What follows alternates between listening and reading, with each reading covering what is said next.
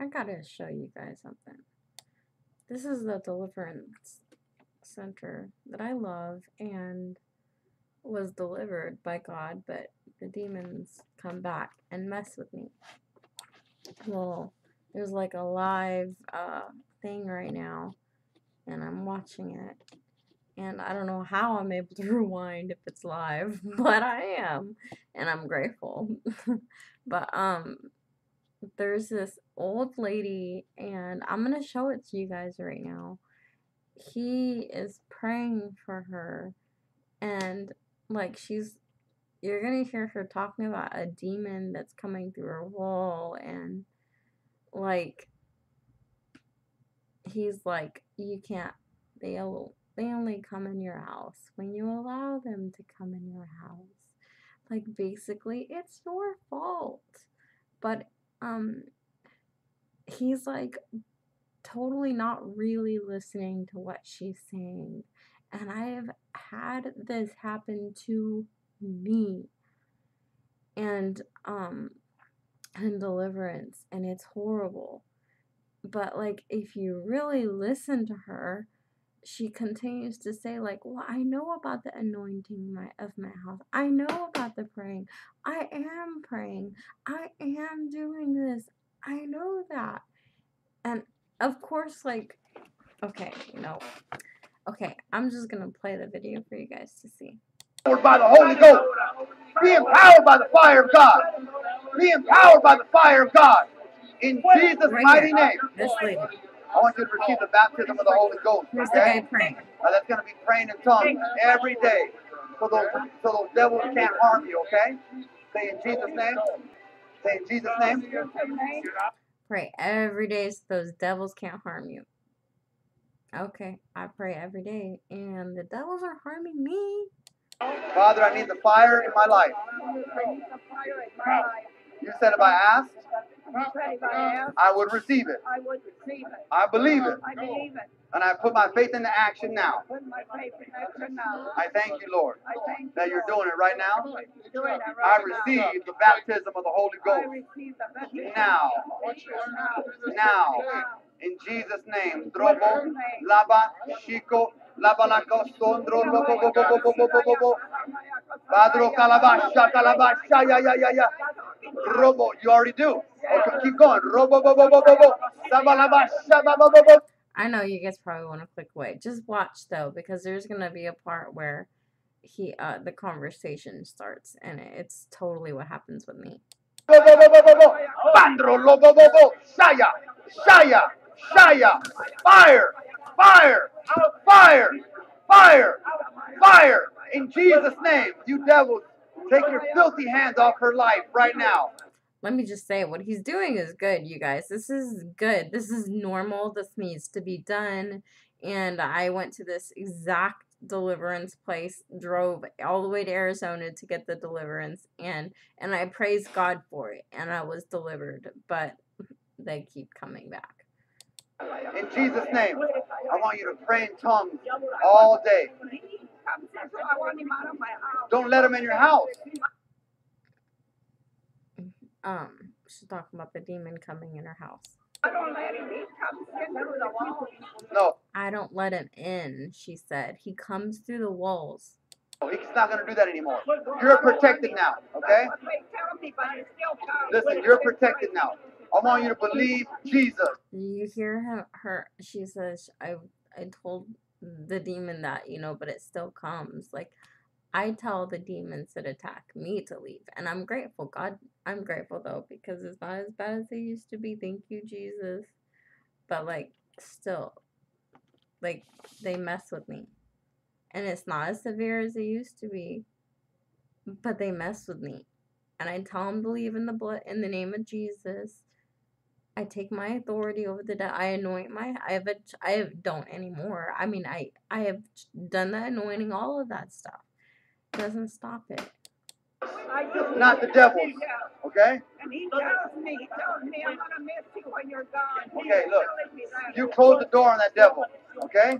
She said the demon tells her it's gonna miss her when she's gone. It's a demon. It's trying to form a relationship with her, an emotional attachment with her, and that's not good. Like is there something going on with her being able to hear? I don't know, like to talk with a demon like that. Like I don't talk to the demons. I command them to go. I don't listen to their crappy lies. Okay, sometimes I do, but that's why I need to be in the Word so I know the difference. But I have no idea where I was going with this. I'm just gonna continue. Don't worry about him anymore. I want you to fall so in love with Jesus that devil's going to vanish, okay? In Jesus' name, you're going to focus on the King, and you're going to be anointed in tongues of fire. In Jesus' name, amen. Okay, and now he's like, okay, amen. Yep, we're done now. Yeah, you're good. Yeah. Okay. Like basically he's like, I'm done. I'm done ministering to you. I gotta move on now. Come on. I know you probably like this. These are my thoughts. Okay, these are just my thoughts. And like yeah, I've been through it with ministry. So yeah, I'm grateful for the deliverance I got, but not every deliverance ministry is really always operating under the Holy Spirit. Sometimes they're just kind of operating under the flesh, and you can get swept up into the idea that it's man that delivers you when it's not. It's by the Holy Spirit and not by man. I have no idea where I was going with this either, but I'm gonna push by. God bless you. You can't live in fear. You can't live in fear, okay? I'm not feared. I live alone, and I. She says she lives alone. Okay, I'm sorry. I'm gonna push play. But who's with you? Jesus. Oh, no. See, there's your wrong confession. Jesus is with you. He's going to protect you, okay? He's going to protect you. I've been asking God. I've been praying. I get up at 4 o'clock, read my Bible and everything. You hear that? She gets up 4, but at 4 in the morning, she reads her Bible and everything. I'm like, this is me. Like, I freaking read my Bible. Okay, no, I haven't been. That's not true. But I do listen to sermons, and I know that's not good enough because I need to go to the Lord myself, like Moses did. Not listen to the Lord from Moses or from sermons, but to go to God directly and talk to him. And I know Moses isn't alive, for those of you who think I lost my head. I'm saying, like, it's just a way of, like, saying, instead of listening to sermons, I need to go to the Lord and read his word, listen to his word, and let him speak to my spirit through his word. I don't know where I was going with this either, but I'm going to push play. For 2 hours or 3, and then I pray and do that, okay? Keep doing that. Keep fighting the good fight. Don't be afraid of that devil, okay? Okay. I'm not afraid, but I can't get rid of him. I know the feeling, girl. I know it.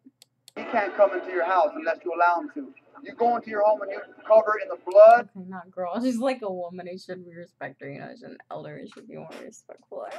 Girl. And the presence of the Holy Ghost, okay? Thank you. Yeah, you see that? Like, oh my gosh, that's what I'm talking about. That is not love right there. She's like, help me, like, please. Like, I need help. Like, I don't get it. They're attacking me. This is me, you guys. And this is what happens. They just push you off, and instead of really taking the time to minister or care about one person individually. Like, let me just go on to the next one. Nothing's happening here. No, sometimes it's just about listening to the people. Really listening. Just sitting down and taking the time and listening to them and talking to them and hearing what they're saying. Really hearing what they're saying and not, going off of these ideas in your own head about what's happening with them or why they're not getting deliverance or why they are getting deliverance. Just freaking be human. Okay, we need love, man. We don't, I don't get why the demons are attacking me, but, through it, I can still, try to, fight the warfare and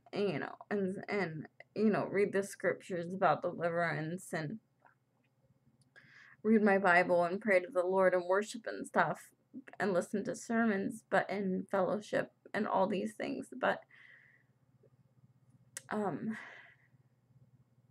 like, what about just if a person's not getting deliverance, instead of tossing them aside, like you're just stopped up next? What about literally just taking a few minutes with them and loving them and really hearing what they're going through and comforting them and ministering to them? I know it's a deliverance place, but we're people, we're people.